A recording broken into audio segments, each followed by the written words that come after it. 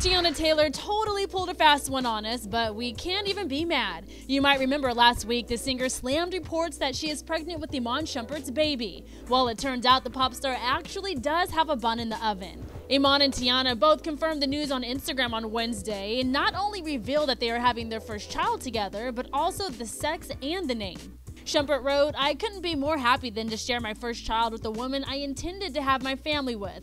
Iman Taylor Shumpert Jr. is expected to enter this world January 16th of 2016. As for why the lovebirds didn't confirm the news when rumors first hit the web, Shumpert says, "Something this beautiful had to be announced when we were ready for everyone to know. This is what happiness grows into.